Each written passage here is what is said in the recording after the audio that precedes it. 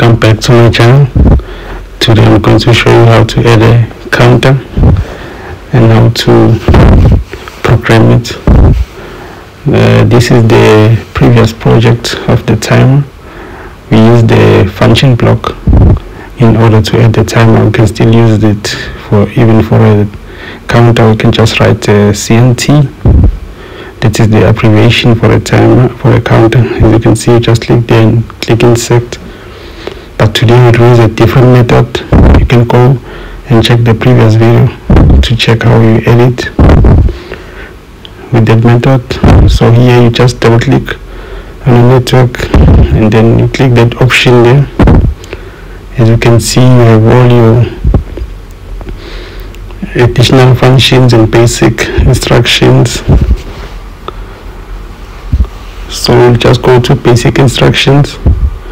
We'll go and check the CNT. You can see that is our counter. S1, you just choose the counter symbol, which is C or naming. I'll keep it at 0. As you can see, we've got different type of bits, which is 16 bits and 32 bits. 16 bits goes from 0 to 199. From S2 there you can choose D or K, which will choose K. K is the one that you're able to insert your own number, but D, you use the number from the function block from inside the program, as you can see from down here. So we'll choose K2. This is how much our counter should count. As you can see, if I edit our S1 component to be 5000, that means now I'm using the high speed counters, but for now we'll use the slow speed counter, which is 16 bit. We'll delete this program. If you want to see how it works, you can check our previous lesson.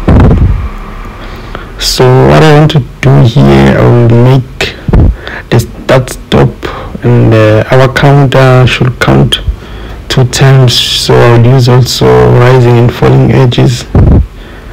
And stop, when you press stop, you should be able to reset your counter and your pump will stop. And after your counter is counted 2 times, then your pump will start. So we need there to have C0, which is our counter. So as soon as you press start 2 times, and then C0 2 C0 is equal to 2, and then your pump will start. So we'll just add the reset program or network. So you just need to normally open contacts and reset coil. So here you just put your stop. As you can see, if I edited the stop, now we'll just write CO, and then you put the reset function. So when you press stop, it will reset the counter, and then the pump will stop running because you've pressed your start 2 times, and then it's equal to your set point for the counters, and then your pump will start. After the pump is running, as soon as you press stop, it will reset the counter. Counter will go back to 0, and then it will stop the pump from pumping. So we compile our project. I think I need to add a rising edge so that you can press your push button twice in order to start your pump, and then the counter will count those 2 push as the 1 and 2, and then it will be equal to our set point, which is 2, and then the counter will be activated, and then it will run our pump.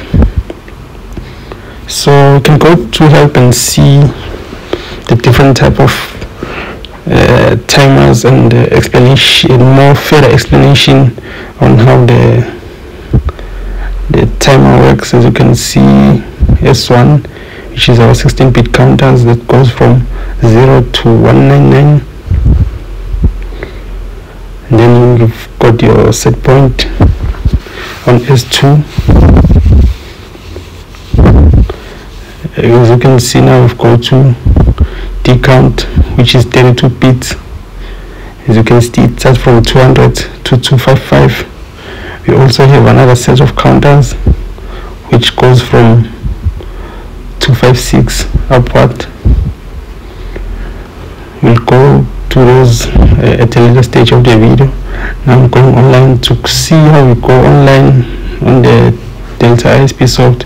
You can check also on my previous videos. There are also and there are links on the comment section. So you can see now online. You can see the count is currently at 0. If you press your rising edge, you set it on, it will be on and count 1, and you set it on again, it will be on and count 2. I will show you in the following video. I don't want my video to be too long. Already this one is over 5 minutes, so please check the following video and also check the other videos on the comment section. My question for today will be, what is the difference between the high speed counters and the low speed counters, and where are they used? Please comment your answer in the comment section. Please like and subscribe and watch more videos on the link description. We'll continue the simulation on the next video. Thank you.